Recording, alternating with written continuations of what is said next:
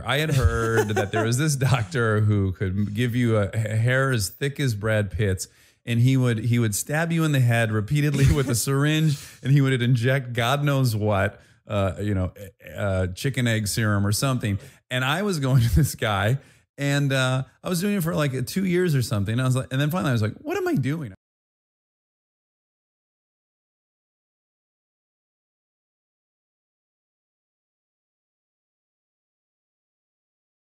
What's up, guys? Derek, moreplaysmoredates.com. Today we're going to be talking about Dax Shepard and his hair loss prevention protocol, particularly injections and finasteride. So I actually did a video on Ashton Kutcher's use of dutasteride for over a decade, and that video was pretty well received and was pretty popular. And interestingly enough, Dax Shepard had Ashton Kutcher on his podcast fairly recently to I guess it wasn't that recent, but in the, since the conception of the podcast, he had him on as a guest relatively recently, and they went over hair loss prevention drugs.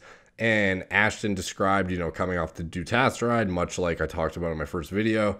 And Dax then went on to say how surprised he was that Ashton came off and how he has been using finasteride for years as well. I've got this receding hairline. You know about it. Well, I've told you all about it. I did want to ask you about that because you've gone off of Propecia.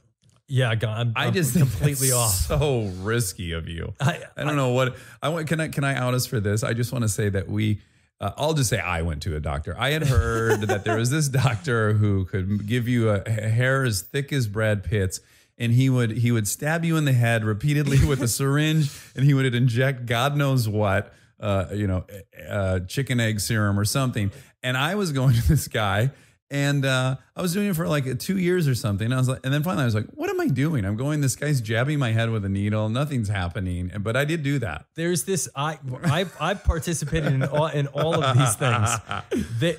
Anything. Well, now I will allow you. I think we both went to this doctor. I think I recommended the guy to you. What are you talking about? And then my whole thing was, remember, I didn't like, they would put a numbing spray on your head. And then I got off on the fact I was like, no numbing spray. Listen. I felt sissy enough to even be there getting this thing done. I thought the only bit of masculinity I could retain is that I'd go no numbing spray. I've gone off of anything to retain. So when I started getting very concerned when I was about 25 that it was going. Right? I was like, it's Mad going. Dash. And I'm 25. I've got my, I had to maintain. Yeah, it's scary. So that's when I went on the Avidart. And I started to go see the guy that did the needle. Stab your head. And I was just like, and about, I think like 5 years ago or something, I was like, I can't do the guy. You got to get off the treadmill. Like I can't do the guy. So I stopped doing the guy, and I was like, oh, I'm hanging in there. Right? Yeah, right. And then when I had kids, I didn't know what the side effects of this Avidart stuff were relative to like having children. And I was like, you know what? I don't want to risk it. I'm just going to stop.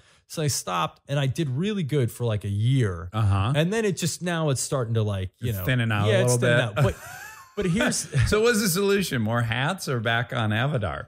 No, I'm not. I'm just. You're never going to go back on Propecia. No, I'm just. So here's it's so reckless of you. So here's what happened. I'm still on it, by the way. I went in and I'd quit using it, and I went into my doctor, and my testosterone levels were like alarmingly low. And it's because I'd quit using the stuff. So this. Oh, interesting, because it is a testosterone inhibitor, Propecia and Avidart. Yeah. So there's DHT. Yeah. So it removes the DHT, which is a byproduct of testosterone, which actually kills the follicles.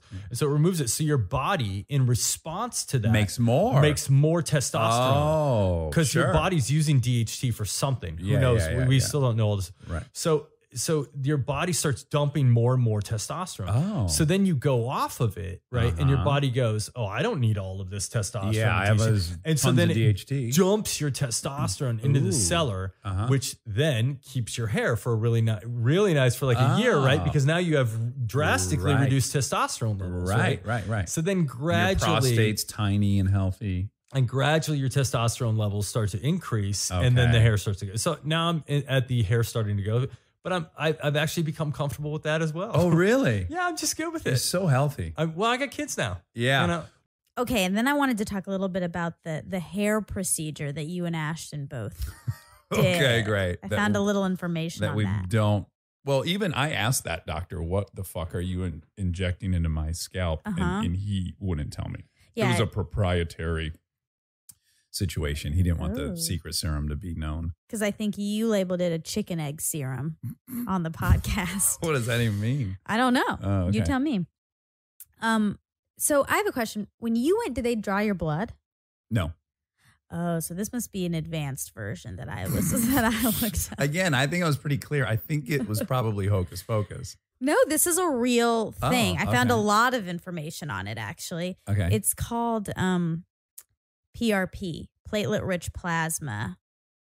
Does that sound right? That sounds way more high tech than what So I maybe think they I was just getting. evolved since maybe you were an early adopter. Oh, maybe. Yeah. But it's a stem cell treatment. Oh, really? Yeah. Well, now I'm excited that I should look into that because that sounds legit. Yeah. They draw blood. They And then spin it. they put it through a centrifuge separation process. Uh-huh. And then you get this plasma. Mm-hmm. And then they apply that plasma to the scalp. And yeah, they use like a... Oh, PRP. Is that what you said? Yeah. Yeah, so I have had that on my wrist. Oh. Yeah.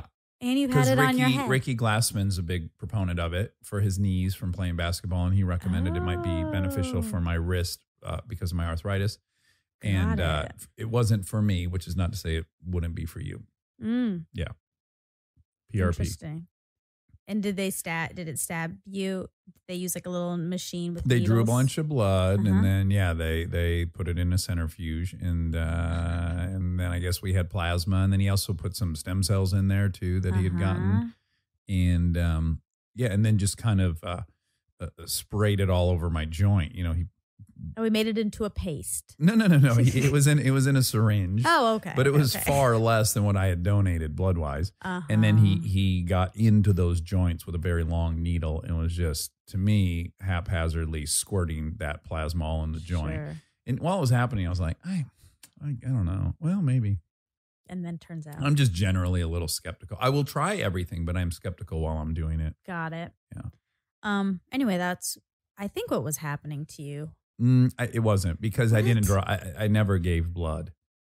Well, maybe they used something else because they didn't have I think blood at this that time. guy was, well, if they used blood, he was probably like voodoo style, cutting a chicken's neck in the back. See, this is where your chicken idea comes from. So as far as what the injections were in particular, it wasn't really disclosed in the entire podcast. So but it was years ago. So whether that was, it sounds like it was not PRP. It doesn't sound like it was exosomes or stem cells. It's kind of unclear exactly what it was. But frankly, I don't even think it's really worth investigating because injection-wise, there's nothing really worth noting that I have seen that's incredibly promising other than mesotherapy with certain compounds that are actually proven as efficacious orally already that we already use and deploy or topically apply. So the injection, I don't really know what Dax is referring to there, but notably, he's been using Finasteride for years, and it sounds like it's a lot more commonplace among celebrities than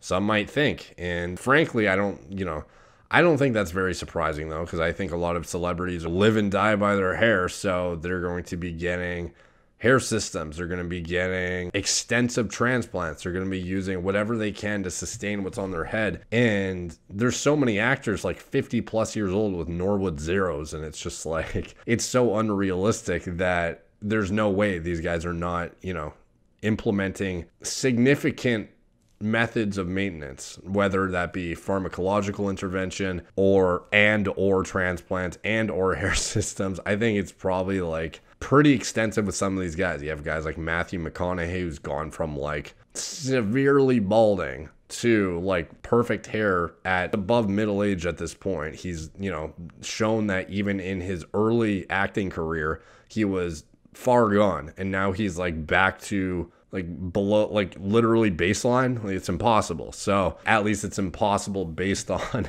the information that a celebrity like him would have presented to him. There's no way his, like Regenics thing that he talks about has anything to do with it. That's what I got. I was losing my hair in '99. No. What do you mean? Yes, I was. And yes, then I what was. happened? I started rubbing my head with this stuff called Regenex, and damn if I didn't bring it back. Is that true? That's true. No kidding. I had a silver dollar right here. No. And I got a funny story because Yes. My God, he's got the miracle solution. Gelman just wrote that down. I talked to this guy. What's the title of the doctor who works on hair? who does transplants and stuff. I don't know, whatever that title would be. Yeah. I run into this guy in Beverly Hills, and he goes, I have been wanting to meet you because I go to this conference every year. And over the last 10 years, we always put you on the screen as a great hair transplant example, right? And he goes, for 6 years, nobody ever raised their hand to say it was them. And the last 3 years, there's this doctor from Sweden who takes credit for it. And he goes, and I was like, oh, he's full of BS. He goes, can I look at your scalp? And he looks at it, he goes, you don't have hair transplants? Yeah. I'm going to bust this man next year at the convention. Yeah, Good. Gosh, I hate that. Unbelievable. I bet he got some good work. I bet he got some jobs off Seriously. of it. No, so this is my hair. Yeah. That's all you... He very likely is using a hair system or had an elaborate transplant. And I think it's probably more likely a hair system. But, you know, with that being said, there are obviously celebrities that hang on to their hair via just pharmacology. And it seems like Dax is one of those individuals who is heavily reliant on finasteride monotherapy and has had fair success over the years as far as how his hair is held up. In 2020, his interviews, he still looks pretty good. He has a bit of like a swooping like comb over thing, so you can't really see how receding he is. He might have had some work done on the hairline. It's hard to say for sure because honestly, I don't follow this actor, so it's kind of, I don't really follow actors in general. I just do research for these videos once in a while. But his hair looks like he still has hair on his head, and I think it looks pretty damn good considering that he is 45 years old, and clearly he is, you know, prone to male pattern baldness, or else he wouldn't have started finasteride in the first place. So it's been working well. And whatever he's doing is working for him, and it's just another indication that